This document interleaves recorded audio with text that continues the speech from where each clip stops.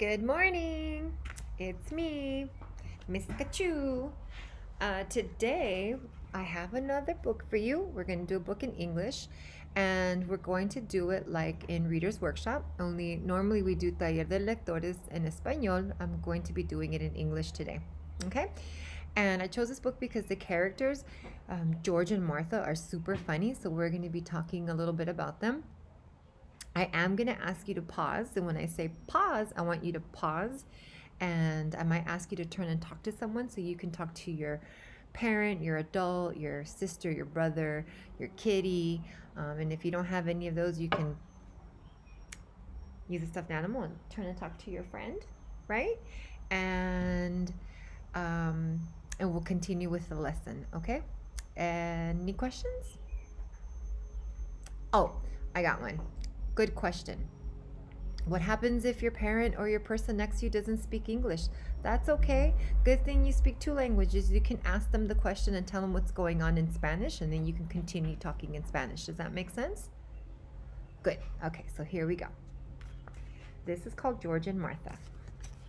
One more time. Now, before I begin, I see that they're friends, and she's pouring some tea right here, and in the back it says, 2 great stories about 2 best friends. So we're going to read to find out what makes them best friends and what do best friends do. What are some character traits that best friends do?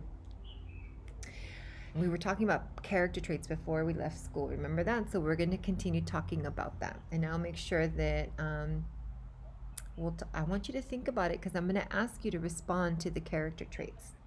Here we go. This is story number 1. The scary movie. So in this story, the scary movie, I chose it because George invites Martha to come see a scary movie, and Martha's a little nervous. She's a little scared. So I want you to think, if she's a little scared, what do you think they're going to do? Right now, I want you to think about, how do you think Martha's going to feel, and how do you think George is going to feel? So I want you to think about, how is George going to feel, and how is Martha going to feel? Remember, Martha's the one that's a little bit nervous. So what do you think is going to happen? I'd like for you to push pause and turn and talk to a partner. Ready? And pause.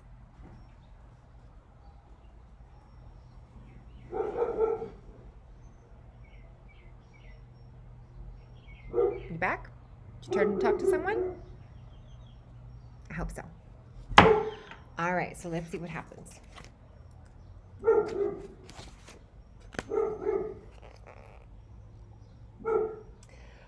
Martha was nervous.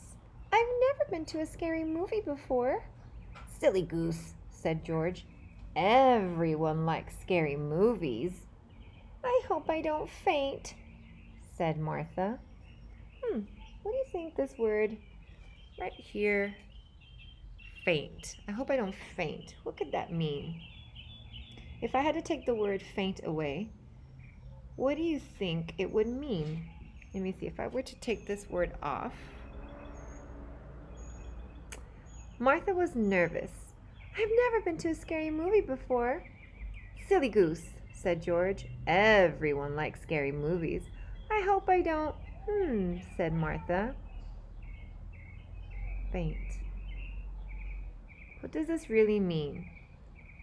What do you think the author is trying to get us to understand about the way that Martha is feeling right now? What do you think she's feeling? I want you to push pause, ding, and turn and talk to your partner.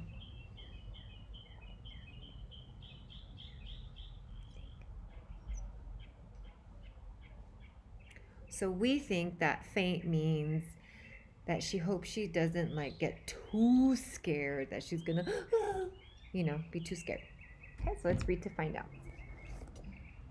If you'd like, you can also push pause right here and you can practice reading this by yourself. Okay?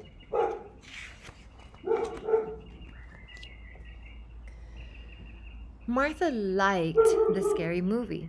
This is fun, she giggled. Martha noticed that George was hiding under his seat.